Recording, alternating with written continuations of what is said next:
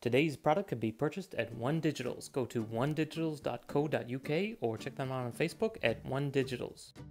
Hi everyone, welcome back to HowTechs. Today we have the DJI Spark and we're going to show you how to remove and attach the propellers.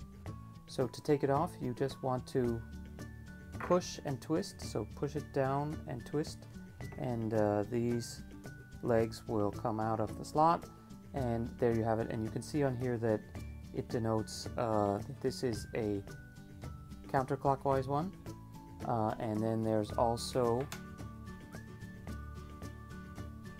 a clockwise one.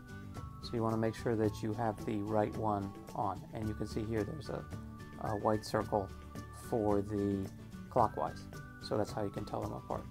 And likewise on here there is white marks that aren't on this one, so that's how you can tell which propeller goes where. So let's put this guy back, white circle on white marks, push it in and it locks, and then likewise just get this guy in. This is the one without the white marks. Push it in and rotate and it locks in.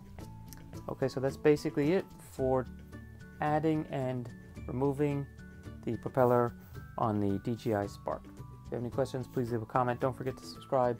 Please check out our other how-to videos here on HowTechs for the DJI Spark and many other popular products. See you next time.